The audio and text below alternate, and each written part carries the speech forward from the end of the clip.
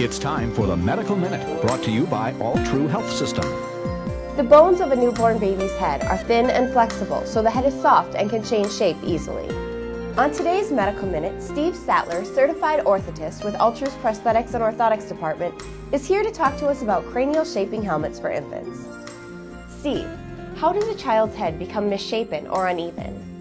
It's the external pressure that happens either in utero during the birthing process or shortly after birth. When is the right age for a child to be fit with a helmet?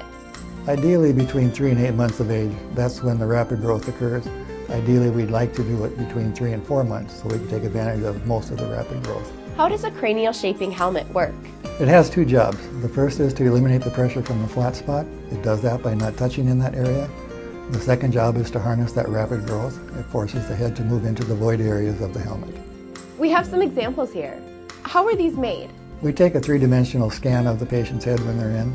We forward that to a company that fabricates the helmets for us. They modify the scan by adding additional space in the low areas, mold the helmet, and send it back to us.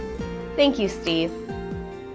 If you have concerns about your child's head shape and are interested in an evaluation for cranial shaping helmets, or if you'd like to learn more about other prosthetic and orthotics devices, call us at 701-780-2424 or visit us online at altru.org.